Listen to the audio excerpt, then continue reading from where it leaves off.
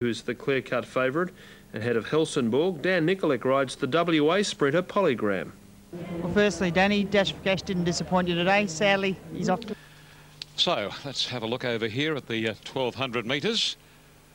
And they're about to move into the stalls. This race is worth $70,000. It's a listed event, the Marriott Hotels Hallmark Stakes. Can He Fly won it 12 months ago. Chris Muntz beat Palladium Star and Polygram. And they're about to move in for this sprint, and Polygram over from Western Australia, running third in it 12 months ago. Now coming up riderless is Stormcat Academy. Gee, if he could find his old form, he'd be hard to beat. Stormcat Academy, Lenny Beasley aboard. And Stormcat Academy first up. Lenny winning the Oaks on Sunday Joy, which would be a big thrill for him. Gee, I suppose it was touch and go after yesterday when he hurt a leg coming out of the stalls in the first. But he's as tough as teak, Lenny, and he bounced back today. He had to miss about 6 rides yesterday after that occurrence. But here he is winning the Oaks today. Outside Sunday Joy, the all-age went to Arlington Road. Jim Cassidy beat Dash for Cash and Lord Essex. Fantastic beat Homewrecker in race 5. The 4th, the Sassy Switch. 3rd, Bella Corona in a tight finish over Shamika. The 2nd to Chester County, and Desert Sachet won the 1st. Now Feel the Noise goes into the gates. Here's the Dufficy horse coming forward. Moa Man are about to. Quite a few in the ownership, including the Dufficys. Helsingborg, a stablemate of Moa Man, walking up, and Pompeii, for whom there has been a sprinkle of money, is going to be the last by the look of things. Haven't got a crowd figure as yet. Be interesting to see how it tallies. As Pompeii goes into the stalls, and we're set now for the Marriott Hotels Australia Hallmark Stakes.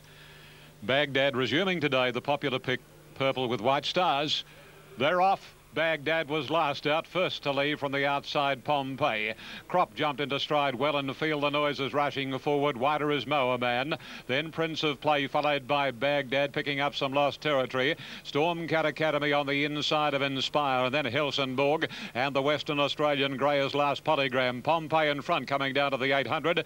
Narrowly from Feel the Noise. 3rd Crop, 4th Baghdad, 5th Prince of Play, Moa Man wide out, followed by Inspire. Then a length and a half, Stormcat Academy, Helsingborg, and at a compact field, Polygram brings up the rear. 550 out now, and Pompeii shows the way narrowly from Feel the Noise. Crop is out 3 and 4 wide. Baghdad sweating on a run. Prince of Play in the middle, and Moa Man is next, and then Inspire and Stormcat Academy. Pompeii straightens up and got a break of about a length or so on Crop. Baghdad on the inside, there's a mile of room. Feel the Noise is struggling. Moa Man battling on. Helsingborg, and now the grey from Western Australia. Polygram is zooming down the centre of the track. Polygram after Pompeii. Moa Man at Helsingborg. Here's a go. Polygram is running right over them, and Polygram will get the money. Polygram from either Helsingborg or Moa Man. Then Pompeii, Stormcat Academy, Inspire. Baghdad disappointed, followed by Crop and Prince of Play, and Feel the Noise back at the tail of the field. Well, he's covered expenses all the way from the Golden West. Now, what's... well, we just have a look here. Now, phone, who was on the other end, Mick? Nobody. The Ghost caller. Polygram by Paluto, trained by Carey Ward at Ascot. For C. Obelisk and Miss C.K. Ward, so a family horse, part thereof. And having his 25th start, his 9th win, and they've earned the connections $45,500, and there's a nice profit on the costs of bringing him all the way from the west. Congratulations to those concerned. 7, 4, 1, 8 are the official placings. Polygram, Danny Nikolic first. Number 4, second, Helsingborg. Darren Beedman riding the Danehill gelding for John Hawkes. Number 1 is 3rd, Moa Man by Procol Harum, John Hawkes, Corey Brown aboard. And number 8 for the pick 4, Pompeii. 7, 4, 1 at 8, the totes. Number 7, $11, $10 and $3.20. And the full-page dividends are starting to come through. First 4 details, and that wraps up also the quaddy legs today. So 1, 7, 6 and 7, so that is all confirmed. All we have to confirm is your should pay for the quaddie. First four with Pompey in fourth, $2,721.80. Cup with Court of Jewels. Well, Tony, good to see you up in Brisbane this time of the year. I know it's not for the weather, but Court of Jewels must have some chance for you to be here. Yes, Larry. It's nice to be up here, of course. Related Court of Jewels also resuming. So many first up this afternoon. Alan Thomas, this really does whet the appetite for the next 2 months ahead. It does. It does. And I'll tell you what whets the appetite. I just flicked the page here a moment ago and just had a look at the previous winners of this race. And I can tell you, Lord Essex won it last year. And then we've got Fritz Falvalon, Staging, General Nadim, Accomplice, Chief De Beers, Sea Winnie, Bucks Pride twice, Barossa Boy St Jude. Now that's from 1991 through to last year. And I'm here to tell you those names are about nearly as good as it gets. So it certainly does set the scene. It is a scene setter. And we're in for an amazing carnival as per usual. And there will be plenty of visiting horses here, and there'll be quality horses as well. So Falvalon goes round again. He was beaten in this race by Lord Essex last year. And he won the year or 3 years back in the year 2000. I don't think he ran in 2001 behind Fritz. I don't think he ran that particular year. But he's got a good gait, and he does look particularly well. The run won't hurt him. Gee, Tit for Tat looks well. It's the first time I've had a good look at this 5-year-old. Got a great race record, 39 starts, 14 wins and 10 placings. So he's obviously a quality horse. Now here's Oomph coming up to the gates now. Falvalon about to take up its position. Callaway Gal, well, she's the forgotten horse, isn't she? Callaway Gal, she hasn't won since the Slipper, and she didn't go too well, I didn't think, here the other day. Bruce Brown will be hoping for improved performance. Court of Jewels goes into pinkish colours. They're all set, ready to go. Wyndham Estate Cup. They steady down. Attendant going in with 1. Might be Callaway Gal. The lights are still on. No, it's Callaway Gal, I think, that's causing the trouble. Racing now. Court of Jewels near the inside began okay. Falvalon was well away, and King Lotto and Oomp's going for speed in the early part, and Tit for Tat's going very fast from out wide in the run to the first corner with Pembleton. Gee, there's some speed on where Court of Jewels on the fence, and King Lotto and Tit for Tat went up to make a line of 3 around the first corner.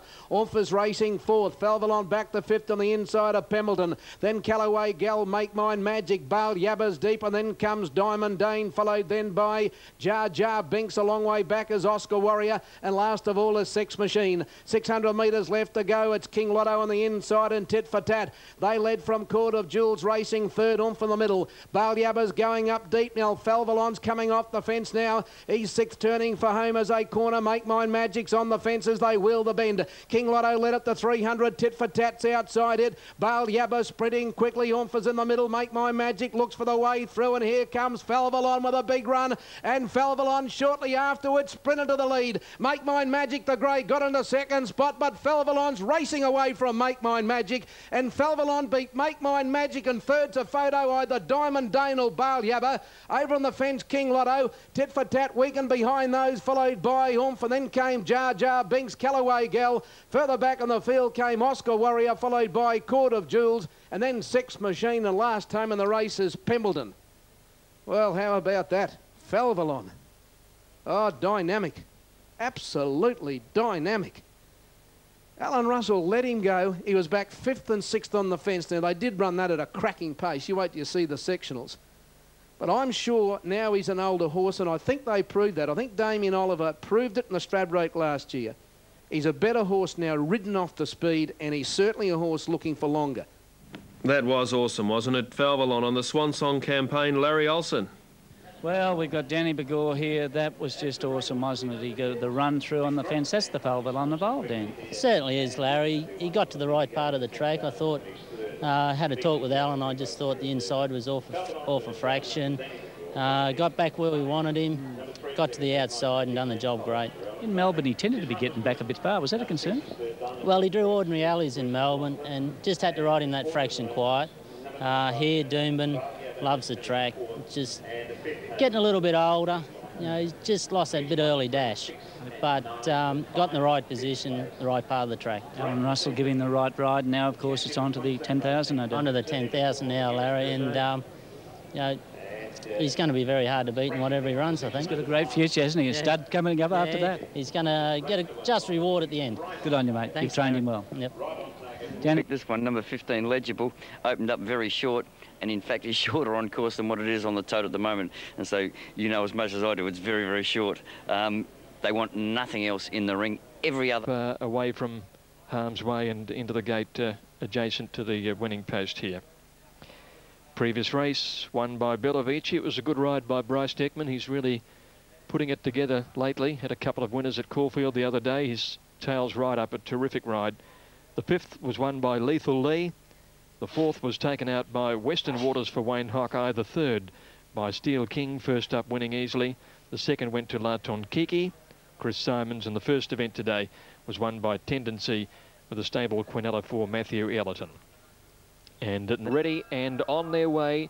And one of the first out, Legible on the inside. Away fast early is Rose Girl as the fillies and mares sort themselves out down the straight the first time. JJ is going for the lead.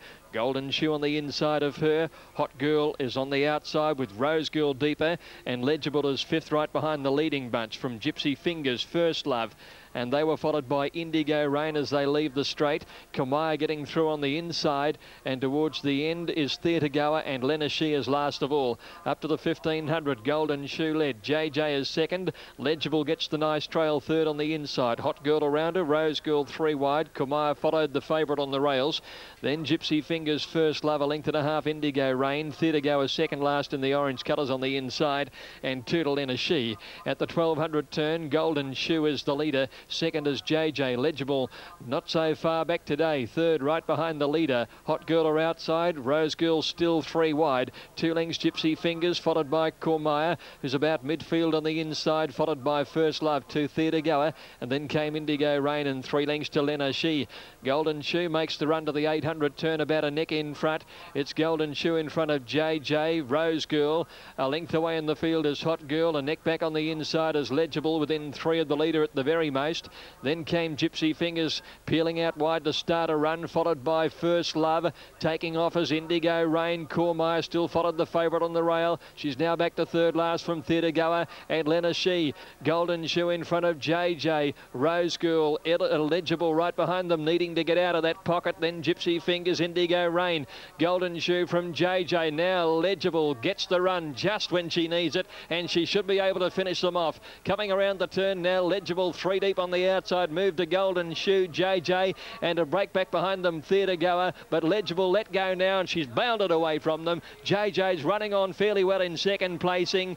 Golden Shoe battling with Theatre Goer and First Love, but Legible bolted in. Legible by 4. JJ 2nd. Golden Shoe will give it to for 3rd from Theatre Goer and First Love wide. Next in was Cormaya, and they were followed by Lenashee, and then came Gypsy Fingers, trailed behind these by Hot Girl, Indigo Rain and Rose Girl after that hard run last of all. It's a double for Kieran McAvoy, winning trainer Brad Mazzato, and the Lloyd Williams colours to the 4 with that Sabile horse collecting the cash. 15-11 Photo for 3rd, and a popular Quinella result. The quaddy legs 5, 5, 4 and 15. 4 minutes off the listed Rodelva Stakes at Cheltenham, and it's Super Groove ahead of Sunday Shoes and Dantana in betting. The Nash Rawiller rider, all of the rage. We check over the page. Crest of Gold, the best of the rest, ahead of Otavia. There's the official dividends on the previous, with that protest being dismissed. Lights on for the KPMG Stakes. Racing now. Sunday Shoes began fast. Good speed, Dantana going quickly, Wyndham Glory. They get across in front there early of Purist Cedar, Naquazi and Cobber Moose. From out wide, working over Sunday Shoes, trying to lead Dantana. Up there, Crest of Gold being followed by Super Groove in the centre, Wyndham Glory the rails. Further back came Naden, just ahead of it as they come towards the 600 metre mark. Was behind those on the inside, Purist Cedar being followed by ACDC, and Naquazi went out to the tail of the field as they make the home corner. They've got about about 400 metres left to go, and the pilot on the inside, Dan Tarner of Sunday Shoes. 3 wide, Otavia coming at them strongly. Super Groove behind it, trying to get into the clear, is out now. The leader is Dan Tarner from Sunday Shoes, running a great race. Otavia switching off their heels. Super Groove coming home now. Still Dan Tarner the leader. From on the outside, coming at it late now with a close, is the favourite Super Groove, but Dan Tarner does it all of the way. Dan Tarner by a half length on the line. Super Groove a length away. Third was Sunday Shoes. Close up, ACDC wide out, ran on with Cobber Moose and Otavia, followed in by Crest of Gold, Puricida. Further back in the field, behind those, Due by Ice, and well back the others, headed in by Naquazi, together there at the tail with Naden. 56.40 is the time. 56.40, and Dan Tarner, on a day where Rick Hall-Lacey had produced 2 horses with seemingly great chances of winning, has led in 2 second placings with those favoured runners. And here's Dan Tarner at almost double figure odds, 880 and 260, leads all of the way. John Didham for Rick Hall-Lacey by Dan Zero from Big Sky, Montana. Dan Tarner has won it from Super Groove number 4, Nashua Willa, Tony Noonan, and a gallant run by Sunday Shoes in 3rd place. She's got plenty of speed too. Ben Claridge, Stuart Gower. Nice run, Cobber Moose. Coming home well, look out for him 2nd up. But full credit here to Dan Tarner. Win number 6, lightly raced, 15 starts, and has been too good, leading all of the way in the KPMG. As we watch the head-on, all we await is the quaddy dividend to be confirmed on 2, 2, 3 and 2, and the Unitab first 4 dividend shouldn't be too far away as well. Watching the head-on, Due by Ice with the white sleeves and maroon colours behind them, and a couple of others rattling to the line, producing good runs. But take nothing away from Dan Tarner. Rick Hall-Lacey's Star Dash for Cash retired after running 2nd today, and his other 2 runners at Cheltenham both finished as runners-up. Now, correct one. And the quaddies come through for Cheltenham. It's $1,532.90. Let's go back to Randwick for the late mail. The last race here on Oaks Day, race 9 at Randwick, numbers 5, 4, 3 and 1. And they're off. Race number 9, Cognac Trader Jib missed at a length and a half, and Lasaz jumped quickly, headed immediately by our Archie's Girl and Arabia. A length and a half further back is the Ruffy Kerouac, followed by Cheverny, then Sadara around Night Raider, and then Cognac Trader, followed by Aries, and last is Make Me a Miracle. Our Archie's Girl is really scooting along in front, and down by the 1200 opens up a length and a half to the grey mare from Newcastle, Arabia, 2 to Kerouac and a half the heavily supported Lasaz on the inner. About 3 lengths Cheverny, and then Night Raider, who's parked inside Sadara. More than a length the Cognac Trader at its quarters, the outside Aries, and 2 lengths Make Me a Miracle. They're not loafing in this as they work onto the side past the 900. And our Archie's Girl, spec'd in the market, leads Arabia. 3rd is Kerouac, 4th Lasaz. Racing 5th is Cheverny, followed by Night Raider and Sadara, then Cognac Trader and Aries, and 4 lengths to Make Me a Miracle. Run off his legs in the early part. They have 700 left to run here, and the leader is still our Archie's Girl, and out of the 600 goes our Archie's Girl, a length and a half on Arabia. 2 lengths away to Lasaz inside of Kerouac, and then Cheverny, Sadara to the outer. From Night Raider, Cognac Trader, Aries, and 3 to Make Me a Miracle. Into the straight at our Archie's Girl. Up the rise comes our Archie's Girl. Lasaz is into the clear, followed by Arabia, and then Sadara and Cheverny, and a gap to Cognac Trader and Night Raider. Our Archie's Girl surrendered, and Lasaz in front, but on the outside Arabia, and now Cognac Trader starting to warm up, but Lasaz has got about 3/4 of a length on Cognac Trader. Lasaz in front, he's switching the tail. Cognac Trader's overhauling him. Yes, he got him. Cognac Trader beat Lasaz. 3rd Aries, 4th Arabia, followed by Sadara, then Cheverny and Night Raider. Further back, our Archie's Girl has stopped to a walk and beaten the Ruffy Kerouac, and Make Me a Miracle last pretty well all the way. Cognac Trader, number 4, has come with a very strong run and has overhauled Lasaz in the last 20 metres of the event. And 420 and 180. Cognac Trader, prepared by Bart Cummings, and the Cognac Trader by Hennessy from Morgaine, a 4-year-old chestnut gelding, and certainly Hennessy stocks flying high with Grand Army, and now with Cognac Trader. Raced by M. O'Keefe, W. Tenner and L. Markson, trained by Bart Cummings, written by Darryl McClellan, who rode him perfectly. Here are the numbers: 4, 5, 9 and 6 in the last. Number 4, Cognac Trader, D. McClellan first. 5, Lazaz by Pompey Court. Darren Beedman for John O'Shea second. Number 9, Third Aries by Octagonal, trained by John Hawkes. Corey Brown aboard. And number 6 was the official fourth, Arabia. 4, 5, 9, 6 on the Tates. Number 4 has Pittsburgh comes down under to stud for the first time this spring. Late mail numbers at Doomben are 8, 4, 2 and 5. More from there very, very soon. But as correct weights coming through at Doomben as we speak on 5, 8, 2, number 1 in 4th position. Just that first 4 dividend. Gary Baker for Jeff Burns. First 4 has paid $2,119.50, having just come through. Over the front of the gate there. Prosperous Bidders standing well. Light flashes.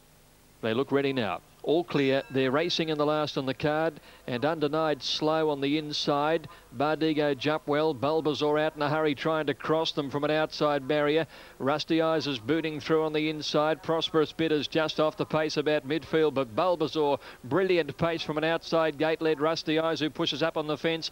Bardigo settled down third, and Gazania is very deep in fourth, followed by K0. One Undenied on the inside, being trailed by Appian Way. One Prosperous Bid, a length to Grand Central. Milkshake and Ziegler last of all. Rusty Eyes on the rails, the leader from Bulbasaur. Gazania 1 to K0. Appian Way a length away out wide on the course from Undenied, and then Bardigo and Prosperous Bid 6 off the leader at the 200. Rusty Eyes and Bulbasaur leading Gazania, and they've kicked away around the home turn. Undenied making some ground, but Bulbasaur, this has been used of sustained speed. It's kicked right away here. Gazania running on strongly with K0, but Bulbasaur, that's a big win. Bulbasaur first, K0 second, and Rusty Eyes held third to Gazania, Grand Central and Prosperous Bid on the rail. Then came Milkshake, Ziegler, Undenied, Appian Way, and Bardigo was last of all. That ran hard from an outside barrier and then kicked away from them over the closing stages. Strong winning run. Number 5 Bulbasaur, 12.10 and $3.50. K0, $4.30. Rusty Eyes should hold the third at $2.90, so it's going to be a big trisy to finish off the day. 5, 9 and 12. 58.7 is the winning time. Bulbasaur, trained by Charlie Goggin, and this had the one run in this preparation here behind behind Prosperous Bid, and comfortably was able to turn the tables with a big pull on the weights too of some 4.5 kilos, I think was the weight turnaround. Second in from a spell. And this Tasmanian galloper with David Perez over here. David started his career here. He's gone down to Tas. He's been riding plenty of winners. He's come back and shown us his wares this afternoon with a good win. 5, 9, 12. Fourth in the final event, number 2, was Gazania. 5, 9, 12 and 2 in 58.7. Totes filtering through. Leave you with Brendan to tidy up all of those, and we'll send weight down the line. Hope you found a winner at the Valley today. I look forward to joining you when we go racing at Warrnambool next week. Greg, it'll be a lot of fun at the Bull, and I know you'll be looking forward to that. The big team headed across there, and of course live trackside Andrew Bensley on the Thursday afternoon on Sky. So Bulbasaur.